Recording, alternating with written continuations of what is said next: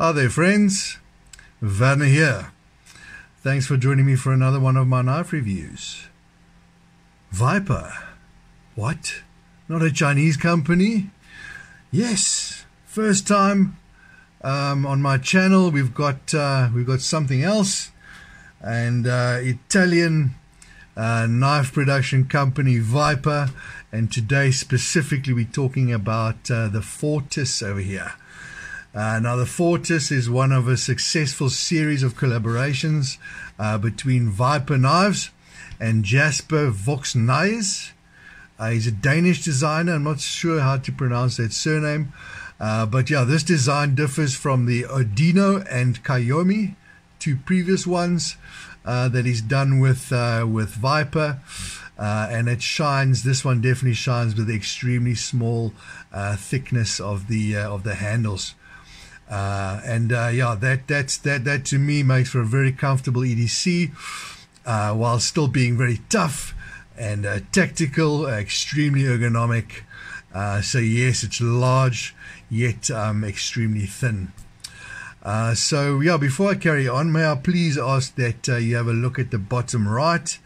Little button says subscribe. Please hit that. Please hit like if you would like to see more reviews coming out of Cape Town, South Africa. I would really appreciate that. So yes, what we're going to do, we're going to do some size comparisons. We're going to do some specifications. We're going to talk about the blade, the pivot, what makes it tick. We'll talk about the handle scales, pocket clip, ergonomics, action, and then we'll do some final impressions. Right, as always, we're going to go straight to the Spyderco Paramilitary 2. And we can see here very similar footprint in this way, but yeah, just a little bit longer. Now we do know that the PM2 is a large full-size knife. That to me would also make the Viper a larger knife. Going a bit smaller, we've got the Delica 4, and we can see there that it dwarfs it out quite a bit. Another large knife. This is the WE 620 and the B to be precise, with the purple anodized titanium handles, and we do know that that is a large knife, and we can also see that with the Viper being ever so slightly shorter. Last one, I'm going to do a Kaiser. This is the Theta collaboration between Kaiser and Elijah Isham, one of my favorites, and we do know that this is a medium-sized knife, so yes, we can see that. So yeah, the Viper to me would definitely be a largish knife. Excuse me. Specifications: overall length, we've got 8.25 inches. We have a blade length of 3.5 inches and a blade thickness of 0.15. Let's compare that to the PM2, and we can see they're very similar blade stock that's been used. Let's do a quick millimeter measurement, and we can see here that it's sitting on 4.0. That's just over 4 millimeters. Now 4 millimeters to me, coupled with a very high flat grind, I would make this guy fairly thin behind the edge. We do have an overall weight of 3.99 ounces, almost exactly 4 ounces, and to me that is a great weight for your pocket. So yes, very EDCable knife this. So yes, let's dive right in. Let's talk about, let's break it down. First of all, let's go into the blade. Now we have got premium materials used here. We have got M390. Now M390 we know offers high durability and a very high edge retention, and it's definitely one of your top steels. So yes, absolutely stunning stuff there. We've got a forward finger choil that also acts as a sharpening choil, or recasa. And this is a very basic normal flat blade shape. No hint or anything of a recurve, so straight all the way through to quite a deep belly up front. That will make this guy a very, very good slicer. Now, very interesting, if we look at how the light plays on this top swedge, if we're holding it like this, we can see there that it almost looks like a clip point, but if we bring it down, we can see that in fact it is a drop point.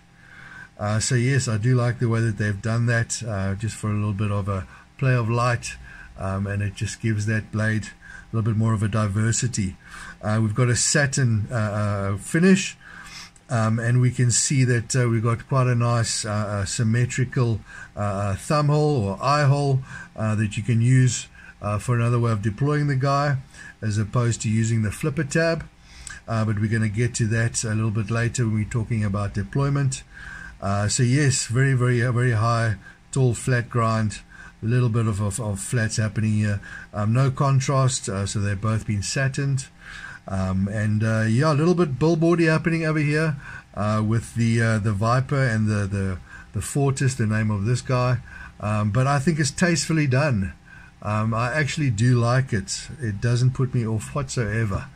And on the back we can see Vox, and that's the Danish designer Jasper Voxnaes' his branding or logo.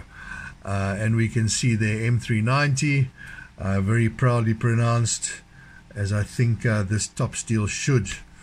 Moving along the back, the spine, we can see here quite a lot of meat behind the point.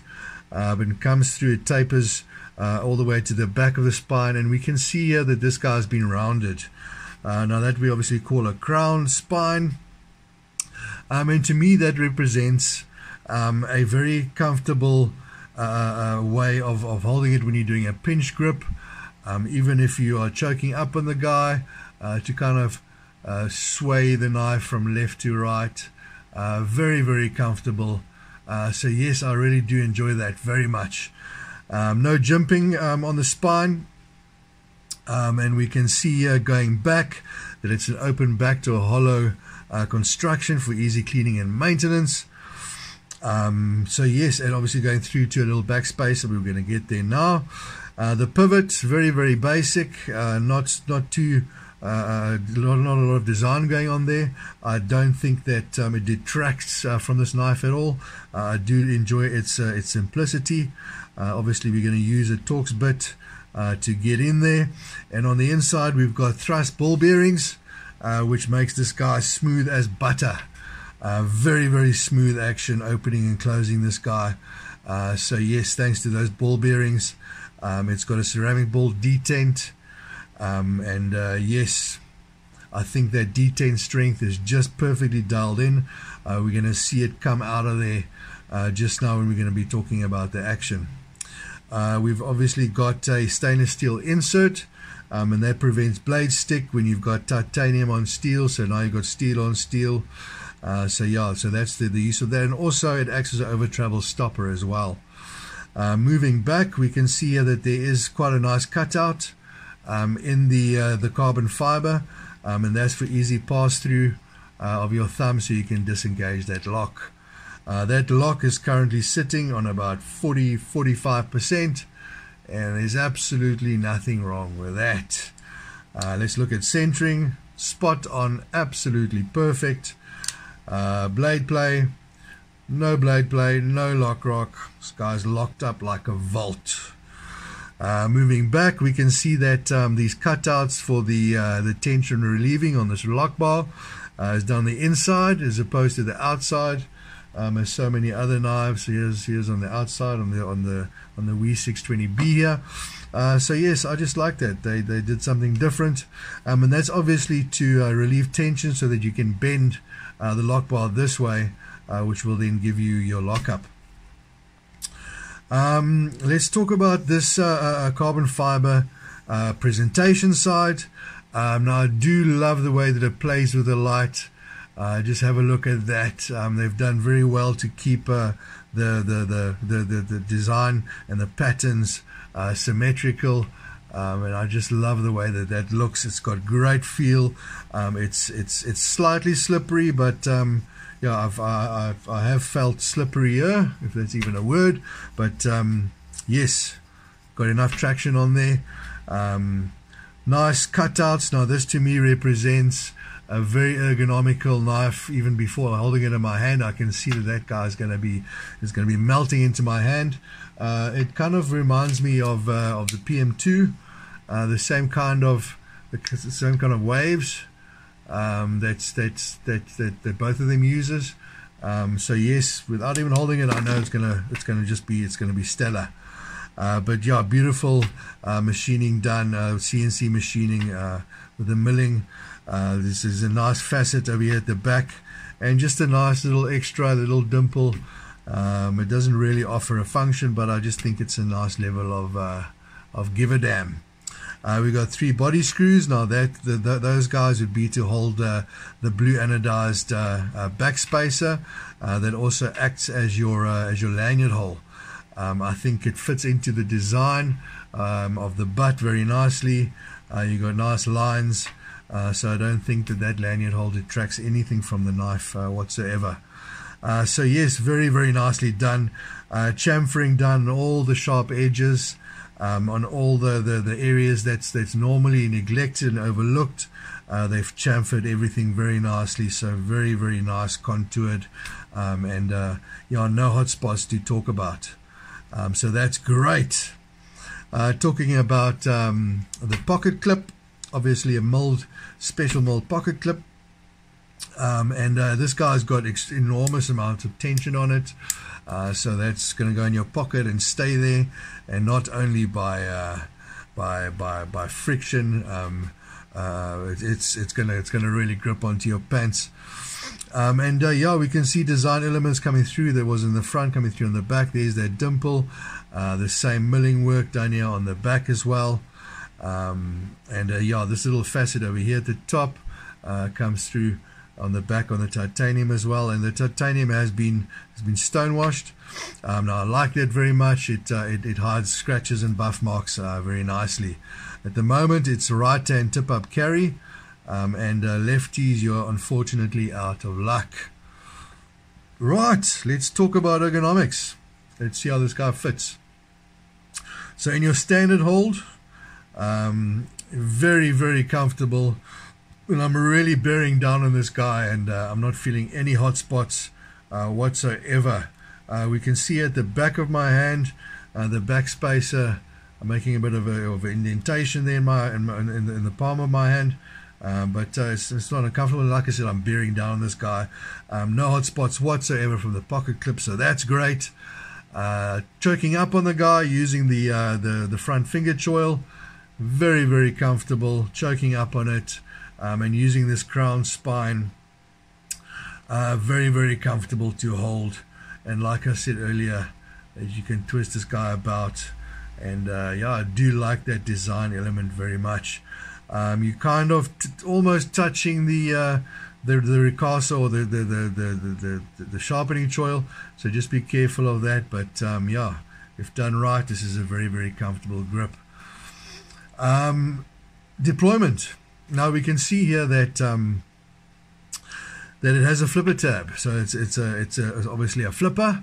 And before I show you how it deploys, I'm going to talk about what this flipper tab also functions as a protection for your front finger. Let's say you're doing some severe piercing work, and your front finger could perhaps slip out and onto the cutting surface. So that flipper tab obviously helps that, stops your finger from going onto the cutting surface. So that's just something I just wanted to mention. Flipper tab, not too proud, not too short. I think it's just right. It's got some nice, quite severe jimping, quite aggressive, and that would then make for yeah, non-slipping on this flipper tab. It hasn't slipped on me once, so yes, I do like that very much. You can go both ways. You can go for a light switch, and just look at the way it comes out of there. That's that D10 ball. makes just the right amount of friction on the detent hole, and really just shoots out of there like a rocket. Great sound, solid thud as it comes out of there. Absolutely nothing wrong with that. We can also go for a very comfortable push button, yeah, I think this detent has been dialed in just right. Not too hard, not too soft. Great stuff. Let's use the thumb hole or the eye cutout. We can go for a slow roll, or we can go for a spidey flick. Now this guy is very, very addictive because you've got so many different ways of deploying the guy, yeah, just love it. Absolute joy to play with. It's solid, built like a tank. It's thin, like I said, but it's still large, it's still chunky. Great gentlemanly knife. It's EDCable, it's tactical. It's really got so much going for it. I really, really do enjoy this knife very, very much. But friends, I think that's pretty much it. I've obviously missed out on a couple of things, and if you think so, if you'd like to comment on something, please leave a comment below. Please hit subscribe, please hit like. I would really appreciate that. But yes, if you'd like to see some more videos coming out, please keep an eye out for this channel, and have yourselves an absolutely beautiful day. Cheers.